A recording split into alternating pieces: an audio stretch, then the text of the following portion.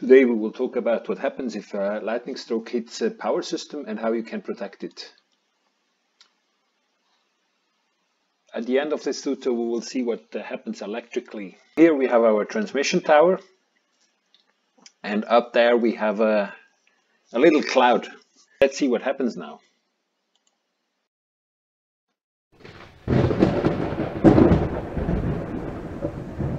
Was this too quick? Okay, let's go to the slow motion.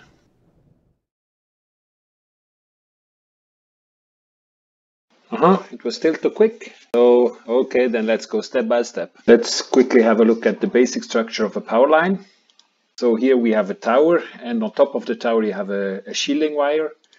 Then you have phase support insulators, you have phase wires and a grounding resistance. And then you have some important parameters which are listed here. You can read it yourself. The key thing to protect the power line is this shielding wire. It protects the power line against direct impacts of a lightning stroke to the phase wires.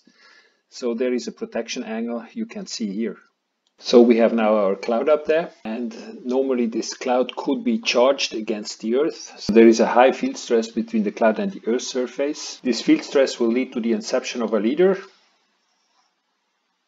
This leader will now stepwise travel towards the surface of the Earth. It is branched. And what you see now as the leader is approaching the surface of the Earth, at the tip of the transmission tower, you will see now that the streamer, an upward streamer, is forming and will try to meet the downward leader. When the leader is now close enough to the tower, it may well be that a second streamer is forming out of the phase wire and also tries to encounter the downward leader. So there is a race between the streamer at the phase wire and the streamer from the protective wire at the top of the tower.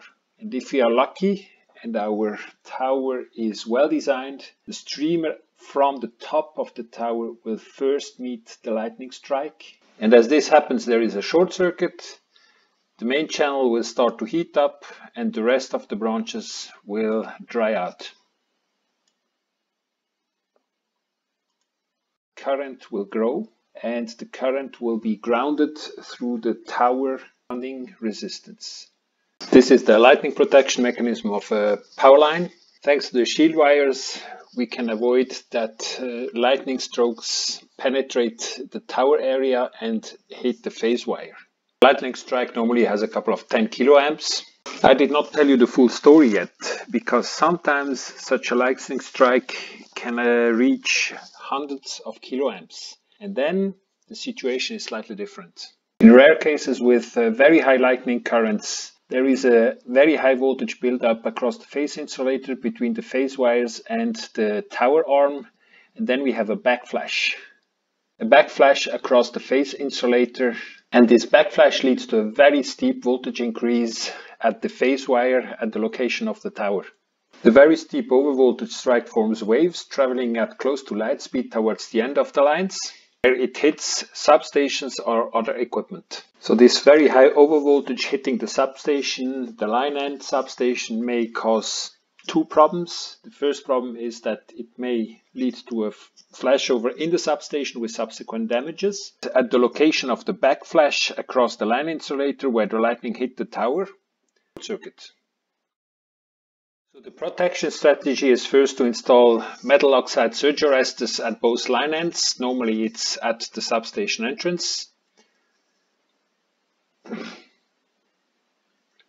And the second thing is that we have breakers at both substations at the line ends, and these breakers will interrupt the short circuit currents before it can cause some damages. This is now a strongly simplified model of such a lightning event. You can see here a tower, I assume 45 meters high. You can see the footing resistance of the tower, I assume 5 ohms. Here you have a current source representing the lightning stroke. It is a standard shape. You can see it in green down there. Here I take a 50 kiloamp lightning stroke. Then you have the tower arrangement, the cross arm, and here you have the phase insulator. The phase insulator would backflash at 1.5 megavolts. It's a 245 kV system. Then here you have we assume that the lightning stroke happens at the tower 500 meters away from a substation, and the substation is simply represented by this capacitor, which is a sum of some pushing capacitances. So you can see now the voltage at the tip of the tower. With a 50 kiloamp stroke, it would amount to around about 1.6 megavolts.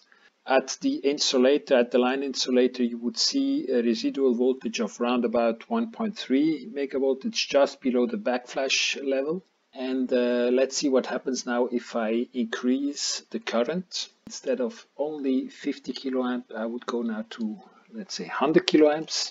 And you see that there is now a backflash. This switch closes at around about 1.5 megavolts. And now I have a traveling wave which goes in both directions. One direction to the infinite line, and the other direction would be towards the substation. And at the substation, I would see that I get a residual overvoltage of around about 1 megavolt. This is just at the limit of what I could afford. And if, unfortunately, I would have even a higher lightning stroke current, this may happen once every 100 years, and I can see that really now I'm well above the insulation, the BIL limit of the substation equipment, and therefore I need to introduce a surge arrestor. Here is my surge arrestor. You can now see how well protected my substation is with such an arrestor at the entrance. The peak voltage entering a substation would be limited to around about 200 kilovolts. In order to increase the visibility of the voltage entering the substation, I just removed all the other voltage traces. That is what you can see now at the entrance of the substation. The voltage is limited to something above 200 kilovolt peak, which was the desired value.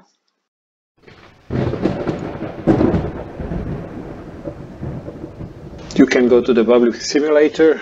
The arrangement of the simulation is set up there.